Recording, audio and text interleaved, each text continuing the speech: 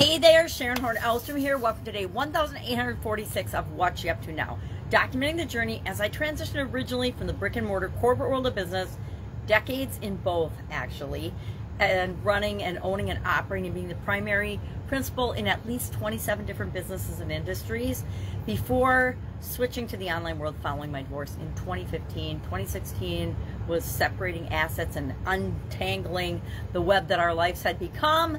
And then in 2017, I had the opportunity to say, okay, well, what do I want to do now? Actually, end of 2016, early 2017. I don't take a long time to make decisions and choices about things, but I hopped online and started learning and growing and figuring out how to build and supersize businesses online as well as offline, and both, because I think the power is in both, having a physical presence and a physical business as well as having an online presence so you can really supersize and grow your offline business.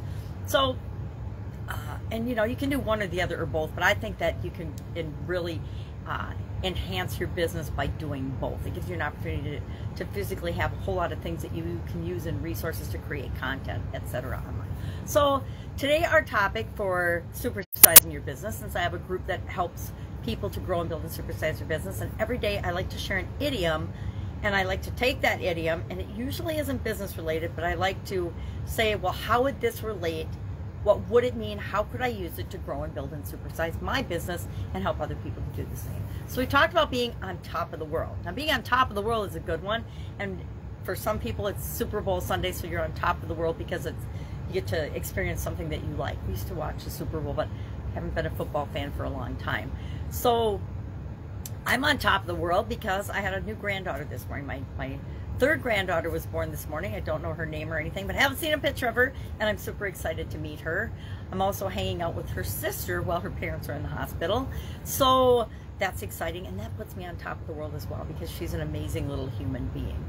So what has you in your life or in your business, we talked about it with respect to business, but in your life feeling excited and positive and hopeful? Our topic for this year's annual challenge, the Get Your Goals annual challenge, was a tool called the flip switch, and I talked about how do we use that to feel the emotions we want to feel more often in our life. Learned it from Lynn Grabhorn, who is the author of Excuse Me, Your Life Is, or I guess she's passed away now, so she was the author, and still available today on Amazon and all over.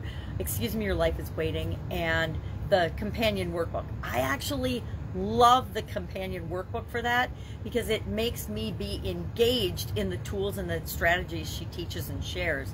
I've gone through it several times in my life now, and the last time I started it was during one of these challenges, I think in 2021 maybe, and I still haven't finished it because I make myself go through it one exercise at a time. And when I hit an exercise that's hard for me, I avoid doing it, and by avoiding doing it, I keep myself stuck in that place in the book until I work up the energy to go through and do that exercise. And I found every time that I've gotten stuck on an exercise like that, once I do it, once I make myself do it, I usually do it really quickly, and then the rest of the process goes pretty automatically for me.